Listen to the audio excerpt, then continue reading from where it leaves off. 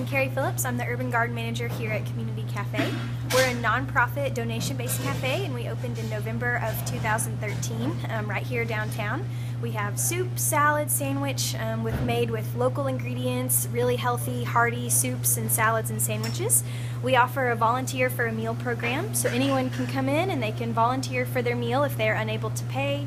You can pay the suggested prices, or some people pay it forward, which helps us pay for those meals that the people are unable to afford to pay.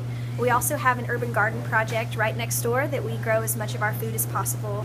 We really want to invest in the downtown community by making friends, by making the space better that we have been given, and through just working with a variety of people. My favorite part about the cafe are the community tables that we have. So you'll have a variety of different people sitting at the same table eating lunch. A lawyer, a doctor, a mechanic, and someone who may have slept in the homeless shelter that night. We love getting to work with all of these different people and make new friends.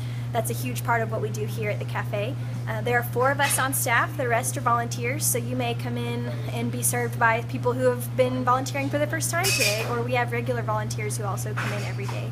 So that's a little bit about what we do here. We love being a part of the downtown community and getting to invest in a variety of different ways.